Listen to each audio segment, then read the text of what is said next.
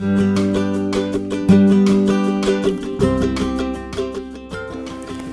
my name is Anderson Zeg, and I live in Mesa, Arizona, and I go to Stapley, and I'm in 7th grade.